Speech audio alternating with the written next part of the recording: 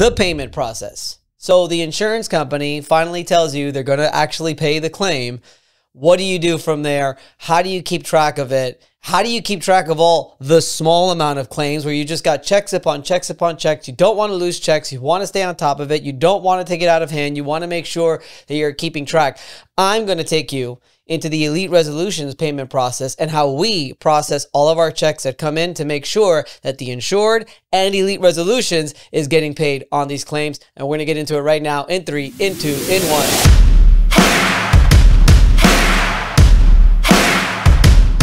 What's up, advocates? My name is Vince Perry and welcome to the Commercial Claims Show, and I am so excited about the topic that we have for you today. Before I get into it, make sure that you subscribe, make sure that you like, and make sure that you share this content and take a look at all the other videos you're going to see on the side here and fall into that rabbit hole so that if you're looking to actually learn about the public adjusting industry and about everything that happens in this game and really get into it, because let me tell you, it's an opportunity to actually transform the life of you and your family if you could actually be successful in this and really help people at the same time. So go ahead, subscribe below so we can help you change your life.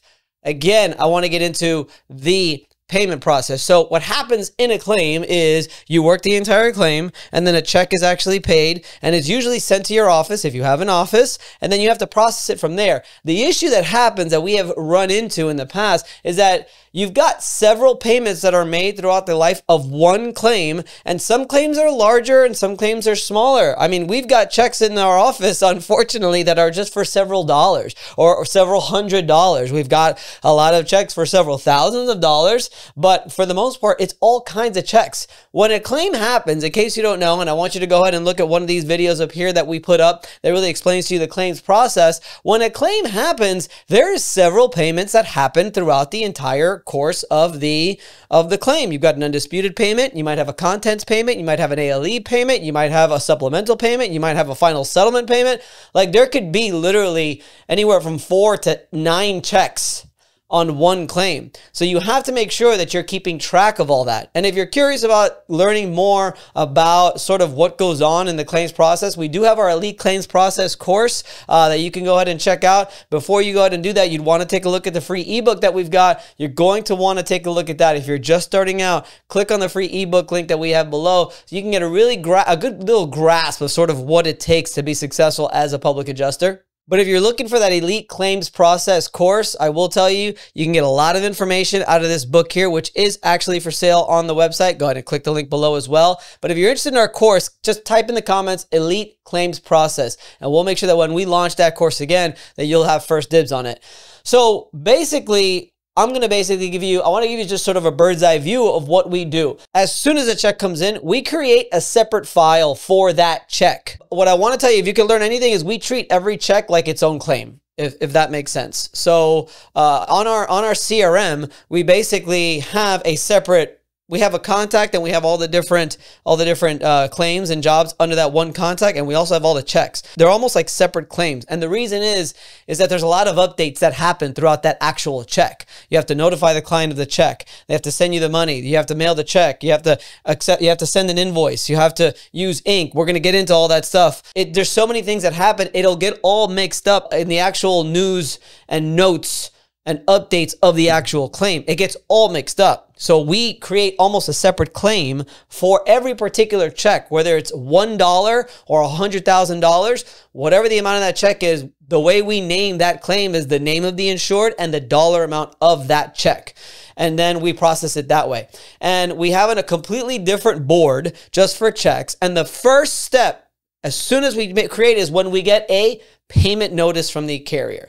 So as soon as we know that a release has been signed or a payment is on the way, we just automatically, if we know exactly how much it is, we create it. We create like the new claim and we put it on the first status, which is called payment notice by carrier. First step is the first status of every check is payment notice by carrier. Okay, that's our first step in the process. That is just, we just create it. Okay, we have a payment coming on the way. Now we know, we don't have to worry. We just know at least, hey, there's a payment on the way, okay? If we know the dollar amount, we'll put the dollar amount. If we don't, we'll just leave it empty. So that's the first step. As soon as we receive the payment, we separate into one of two statuses. Either payment received by Elite Resolutions, which is at our office, or sometimes, as you guys know, the insurance company sends the check to the client. We have another status that says payment received by HO, by homeowner. Okay, so from the payment notice, as soon as it's received by either us or the homeowner, we drop it into one of two statuses, which is payment received. From there, we have a template letter that we send out to the client where we give them options, okay? The first thing that we do is we send them an invoice. And the beauty about the invoice is that you could pay right there, and you could use QuickBooks if you want. There's probably several other things that you could use. Maybe your CRM does it. We send an invoice with a payment link, okay? And we put in there, say, hey, if you want to go ahead and pay for this right now, that'd be great, and we'll send you your check.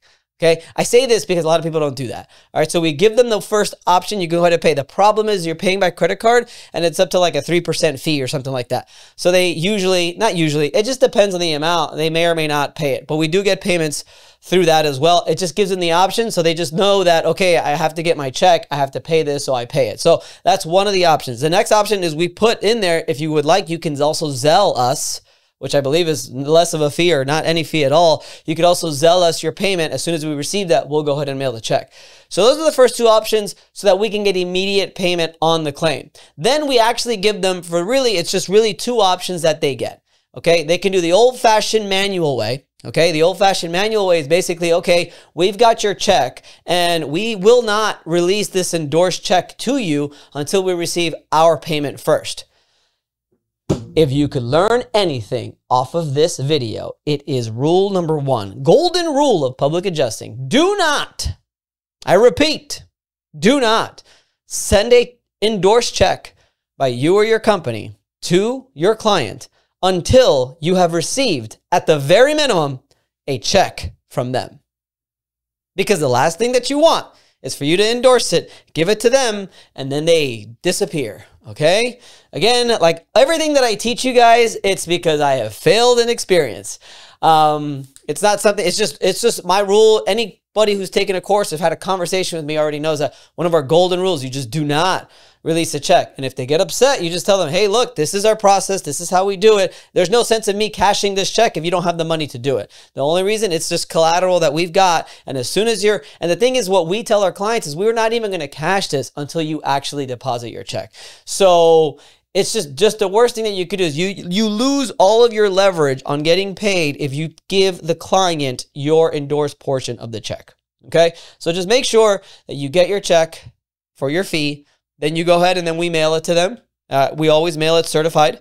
And when we follow up with them, right? It goes into another status where it's this payment received by Elite Resolutions. So now we know, okay, we've got the payment. We've already sent it to them. Now we sort of wait and we follow up on a weekly basis to see how it's going. Because remember, a lot of times there's a mortgage company on it and it could take some time. The next step is a step that I really want to get into right now. Guys, this is Vince Perry again, the Commercial Claims Advocate. I really hope that you're enjoying this content so far because wait until you see what happens next. Stay tuned. Are you struggling to find a place for your clients to stay after a catastrophic loss like a fire or mold or anything really severe and they have no place to stay and you don't really know what to do because that's not your line of work? You need to call Tyler at Ready Stays. They're like the #1 ALE company. They've got properties all over the country and they can match your client with a property of like kind of quality within 24 to 48 hours. Make sure you call my good friend Tyler at Ready Stays and get your client a place to stay with whatever accommodations that they need. Call Tyler at Ready Stays today. It's the ink pay process. Guys, I've known these guys for so long. Ryan Holiday, Ken, like all these guys are just such great people. Ken, actually one of the partners in the company, is a public adjuster as well. And what's beautiful about ink is it virtualizes everything. It makes everything put into a process where their goal, which is what I love when I first met them at Ink, is that their goal is to ultimately get rid of the check, get rid of the actual physical check, right? So what you do is you tell them, okay, here's the option.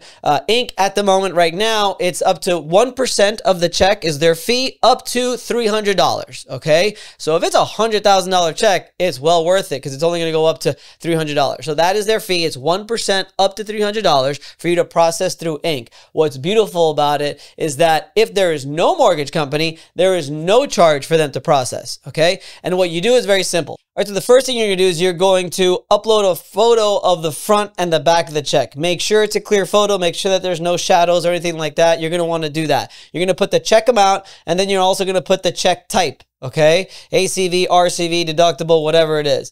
Then you're going to click the button to select the service, all right? It's going to ask you, is there a mortgage company on the check or not? Yes or no. Is the check already been stamped by the mortgage company or not? Yes or no, and you can go ahead and fill that out. Then you're going to fill out the claim number. Okay, you're going to put the scope of loss. Very important. If you guys have ever dealt with the mortgage company at all, they always want what's called the adjuster's worksheet. So in the scope of loss, you're just going to upload the estimate that's put together by the insurance company. If this is a release, then you're going to want to like sign release and no estimate. You're going to want to upload that as well. Okay.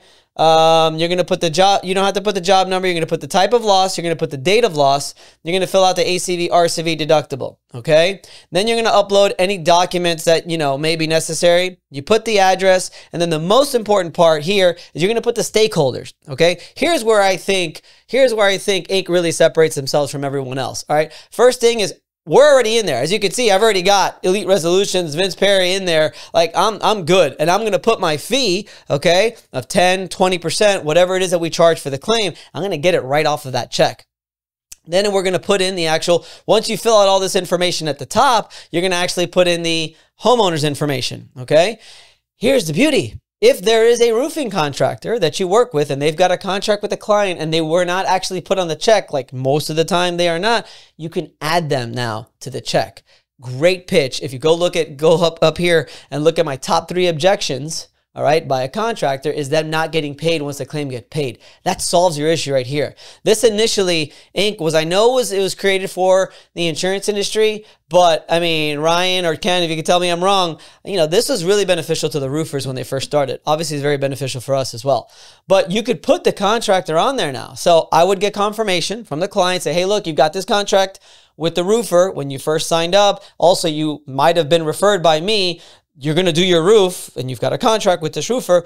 We're going to go ahead and make your life easier. And we're going to put them on the check so that they can take the money that they need to go ahead and start the repairs in your house right now. So it's really beautiful. And you could disperse everything by percentage or by amount. So if for some reason, let's say $50,000 is the check, all right, and the roof only costs $20,000 to do because there's a lot of exterior, interior damage, whatever it is, you're basically going to take it and you're going to put, the check's going to be $50,000, okay? I'm going to put 10%, let's say, for my fee, and then for the roofer, when I put him in there, I'm going to put $20,000. So now what happens is I get my 10% directly deposited into my bank account. The roofer gets his $20,000 directly deposited into his bank account, and the remaining funds goes directly deposited into the client's account. Or if the roofer needs all the money to do the job, then the homeowner doesn't get any money, but that's okay. That's not what you filed the claim for.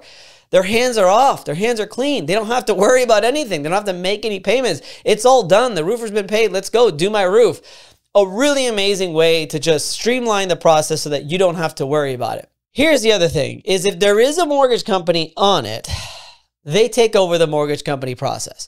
Now, I'm going to be completely honest with you guys. It doesn't necessarily make the process any easier. But I will say that Inc. now, after how many years that they've been around, they've got relationships with the mortgage company. I have noticed that if it's not a monitored claim, if it's not a huge amount, and if it's maybe a common bank that Inc. has worked with before, they do tend to expedite the process a little bit faster.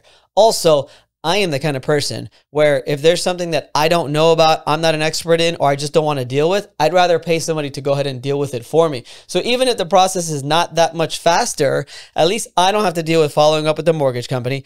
I don't have to deal with sending them all the documentation. Inc. works directly with you, with the client, with your client to make sure that communication is open. They get all the documentation they need. It's like almost hiring a public adjuster for the mortgage company. Not that much different. You'll still have to provide the information, but they'll go ahead and expedite that entire process for you. Look, besides the fact that I think it's a great service that they provide, and besides the fact that I do think it streamlines the process for you, I also really like the people that work at Ink. Ink is just a great overall company. I've known them now for probably 3.5 years.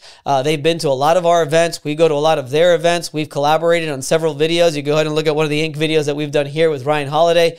But they're just good people. And like I said, Ken, one of the founders of Ink, is a public adjuster as well, which I really respect also, and an overall great company. And if you really want, if you're interested in using their services, guess what? By just watching this show, you get 100% off the application fee and that first initial fee that everyone else has to pay. But by clicking the link below, you get 100% off of that. So for free, you get to just start trying to use their services. And remember, if it's a check that there's no mortgage company on it, for free, you could start using their system, and for free, you can get some of these checks processed without you or your client having to pay anything. It's a really great deal. If you've got any more questions, please comment below. If you've got any insight or any experience with Ink, hopefully it's been good. But a lot of times, honestly, if your experience with Ink hasn't been great, it may or may not be their fault. It's also the mortgage company, as you guys know, that really makes life difficult for some of these checks. So let's get right back into it. Once the insurance company decides to go, once the homeowner decides to use the manual process or the Ink process, well, then it keeps going, right? After that, it's always tough to try to find a dependable and, quite frankly, good appraiser for your claim. Also, you're always looking to try to build your umpire list to make sure you have the right people on there. So whether you're an attorney or a public adjuster, you're going to need Nationwide Appraisal Group. Call Xander at NWA because, quite frankly, great guy, really honest, super experienced, and has a great reputation in the industry. So if you're looking for somebody to put on your appraisal list as well as somebody on your umpire list, you're going to want to call Xander at Nationwide Appraisal Group so that he could be the next guy on your appraisal to get that top dollar that you're looking for on your insurance claim. Go ahead and call them. It's very simple. Basically, we get our check, we send them their check, we follow up with them every week. Once they give us the okay to deposit it, we go ahead and deposit it. All is good.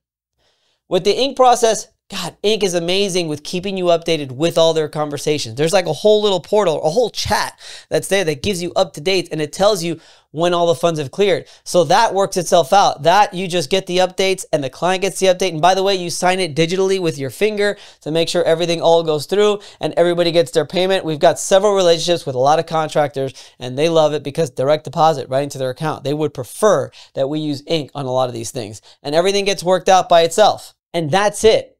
Once they choose whichever route they go to, then you're in that process, and then that's it. The check is done. If you guys could learn anything in this video, I will tell you, you want to basically create a whole new job, claim, product, whatever it is your CRM calls it, create a whole new one for that particular check and let that go through the life. I'm going to tell you, you have the manual process pending our physical endorsement. That's a status. Pending physical ER endorsement. We have the manual process pending PA fee. We have the manual process PA fee received. We have the manual process endorsed check sent to the insured. We have the manual process pending PA fee deposit. And then we have paid and closed. With Ink, we've got, which is pretty much all done through Ink, we have Ink ready to process. We have Ink process initiated. We have Ink pending insured endorsement. We have Ink pending wet signatures. We have Ink sent to mortgage company. But a lot of this stuff Ink already does for, this is before they had the amazing update feature. But I just wanted to run through bird's eye view, and that's it. Where Ink uploaded mortgage endorsement, and then that's it, paid and closed. By the way, I forgot to mention that with Ink, they actually send you a FedEx label for you to mail the check, a paid FedEx label for you to mail the check to the mortgage company. Okay, and then the mortgage company, once they endorse it, they send it back to you. You take a photo of the back of the check, you upload it back into the system, all funds are cleared. Sorry, I forgot to mention that part. Pretty important. And then that's it. That's the process. That is a check process. That is the payment process. I think I went a little bit too deep in there. But I will tell you, if you want to know more, if you really want to go dive in deep into just some of our operations that we've got an entire claims process, we've got a payment process, and we've got all kinds of SOPs when it comes to the way we run our company. If you are interested in any of that, I really want you to type in operations, because we're going to be launching an operations course that I'm telling you is going to be crazier than the sales and marketing course that we just launched. That was all sales and marketing and how we generate leads. I want to get into the weeds of how we run our company, how we run our claims mainly, and how we just manage everything to make sure everything runs smoothly. It's the operations course that we're going to be launching. We don't have, what I really need you to do is go ahead and download the ebook, get into the email list. I also, if you get a chance, type in operations and look forward to the operations course that we're going to be launching. The plan, we do not have a date yet, but the plan is to launch it in July 2024. So I want you to get ready, end of July, early August. I want you to get ready. It's going to be pretty awesome. So guys, just to recap, I just really want to tell you that make sure that you're following each check individually, and each check runs its own process. That's number one. Number two, when you do get it, send an invoice to the client and try to get paid immediately, because you may have to wait a long time.